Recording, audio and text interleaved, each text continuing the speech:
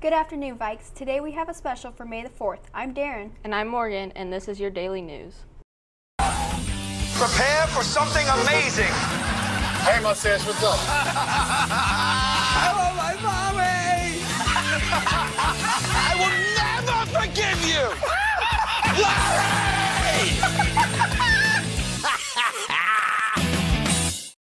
Cotton O'Neill will be doing sports physicals on May 12th from 8 a.m. to 2 p.m. for $20. 10 of it will be donated back to our school. Stop by the athletic department to get more information. There's a close-up trip coming up. Let's hear more about it. Hi, I'm here today with Mr. Cromie to talk about the upcoming close-up trip. What is the close-up trip? Close-up is a nonprofit, nonpartisan organization that offers civics education, civic and government education to high school students, and it involves spending a week in Washington, D.C. learning about our nation's history as well as how to participate as a member of our democracy. Okay, how can students get involved with the close-up trip? Close-up's open to all students who are interested in going, or all senior students who are interested in going. We like to offer it to seniors because the program has a real heavy government kind of focus, and as a result of that, we like people to be taking the trip during their senior year. But if anybody's interested that's going to be a senior next year, you can just come by and talk to me about it. Okay, thank you. Now back to your anchors. The close-up trip to D.C. will take place next November. There will be a meeting May 7th at 6 p.m. in room E14. If you have any more questions, go to room E3. Fees for seniors need to be paid in order to receive your cap and gown. Go to Miss Olson in the front office if you have any questions. Applications for the Flint Hills Writing Project are due today. Seniors will check in their laptops May 15th through 17th, and upperclassmen will check laptops May 22nd to 24th after completing their last final. If you're interested, come to the choir room at 3:30 on Monday and Tuesday for show choir clinics. Auditions will be held on Wednesday at 3:30. There are 20 spots open to receive a free fishing license. See Ms. Popescu in room 927 for more information. Next week, Stuco will be sponsoring a Stuff the Bus event to gather school supplies for the Boys and Girls Club. There's a contest to name the former East and West locker bays. The deadline is Friday, May 11th. Send your ideas to Mr. Tinsley on Schoology. Now, over sports with me after this quick commercial break. This summer, Flint Hills Writing Project is hosting a 3-day Words Matter writing camp for high school students interested in developing their skills as a writer. Participating students will explore the importance of documenting their stories. The camp will take place on June 6th to the 8th from 1 p.m. to 4 p.m. at the Brownsville Board of Education building. Applications are due on May 4th. Spots are filling up fast, so apply soon.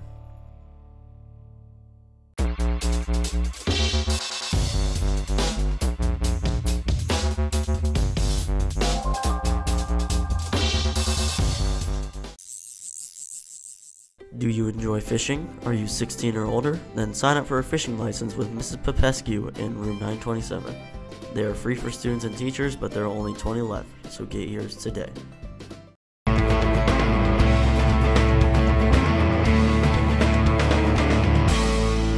There will be an off-season informational meeting on Wednesday for anyone interested in wrestling.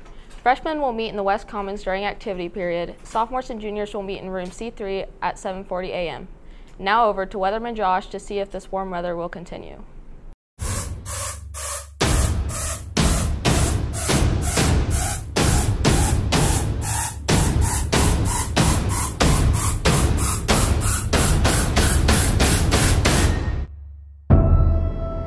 Good afternoon, Vikings. We did have some active weather over the past few days. Here's a look at the number of tornadoes in Kansas. Of course, 12 on the 1st, 6 on the 2nd, and then yesterday we actually didn't have any.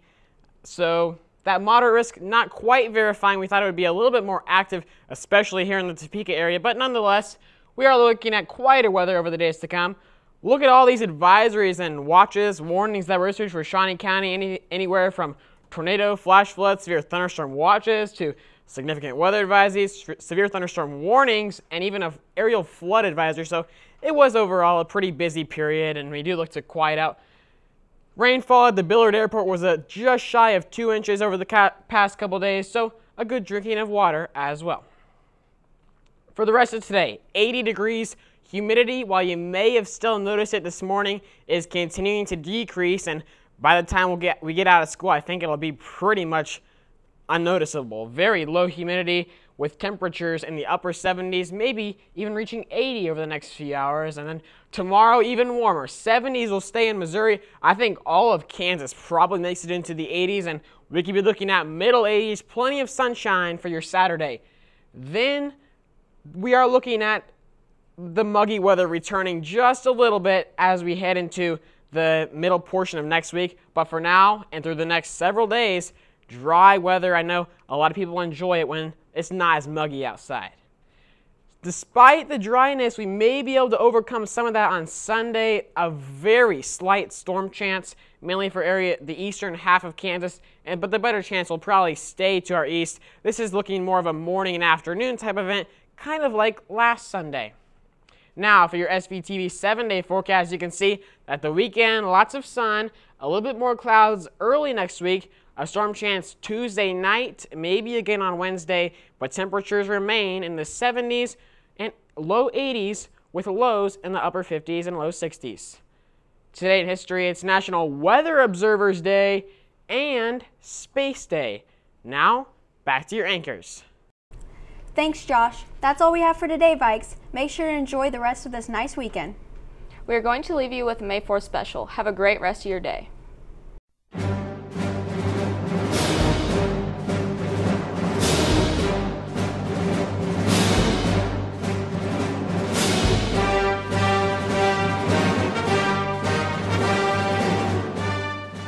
Who's your favorite Star Wars character and why? Probably Yoda, because he's wise and he's cool, man. Mine's probably Jabba the Hutt. He's really lazy. It's probably my dream job, just lay around. Clearly, my favorite character is Jar Jar Binks because he is clearly the best character. His character development throughout the entire series is absolutely amazing, and I just love every part of him. I would have to say like Jabba the Hutt because he's like really kind to humans, you know. Or the Sarlacc, whatever it is, I don't know, because like from what I remember, I think it like swallows you for 1,000 years or something like that. That could be right. I think so. Favorite character would be Han Solo because I love Harrison Ford. What is your favorite Star Wars movie from the series and why? My favorite movie? Probably the first one because it's the only one I've ever seen. 4, cause Han Solo does something with the thing. I'm not for sure. Attack of the Clones, because giving everyone a lightsaber is an amazing idea, and I feel like that in that movie was just a masterpiece on George Lucas's part, and every bit of that movie was just done amazingly well. Well, a lot of people are going to disagree with me, but my favorite from the Star Wars trilogy is actually the Clone Wars, because I really like the clones and stuff like that. I'd have to say 7 because it shows us just how much they can do with women characters. But Augie, the question everybody wants to hear, light side or dark side? Dark side, obviously, because, I mean, clearly they're the ones fighting for a great, powerful government, and always, big government is always an amazing idea. Nothing ever went wrong because of it, and therefore the dark side is clearly the best. Dark side. Dark side. Oh, dark side, 100%. Dark side. Light side, because Jedis are cool.